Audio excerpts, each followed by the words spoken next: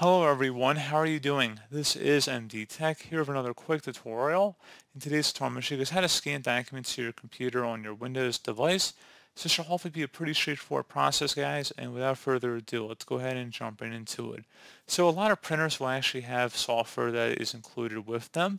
So on their installation media, they may come with the printer, or you may go onto the website of the printer and just download the driver software or the total utility package. They usually includes a scanning functionality is part of their package.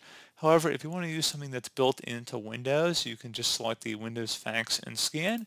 In order to use that, all you have to do is select the magnifying glass, type in Windows Fax and Scan.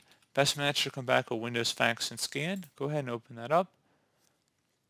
And you want to select the new scan button up at the top, and then you want to make sure your scanner is turned on so nothing's detected in my case. But I noticed that it does have pretty good compatibility with most modern or even older printers and scanners.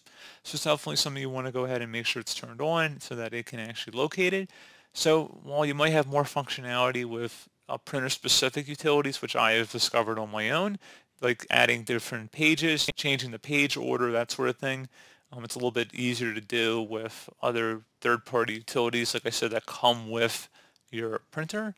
But this is a pretty good general scanning utility. You can also fax them as well. I know how many people still have fax machines in today, but pretty straightforward process, guys.